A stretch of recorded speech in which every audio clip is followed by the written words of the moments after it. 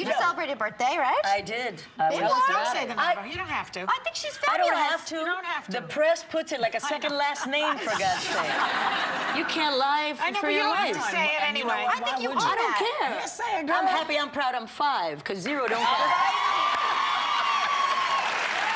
I'm 30 with 20 years experience. That's right. That's all you need to say. Exactly. And your party was a disco theme. It was a blast. How many because, people? Almost 700, I would say. Something like that. I don't know. Speaking of curly hair. That's my hair. I had that. Okay, so My hair was like that in the 70s. I got curly hair too. Sure you do. But I like it. It could be straight, it could be curly. Is that Perez Hilton? That's Perez Hilton. No, when he walked in, I wasn't sure if I thought he was Evel Knievel for a minute, but then it turns out he was Elvis, so I was calling him Evil Elvis all night. Are you guys friends? Does he hang out with you? I love him. You know what?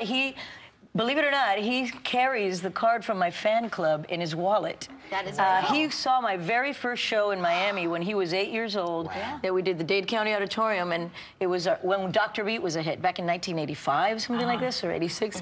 And I love him.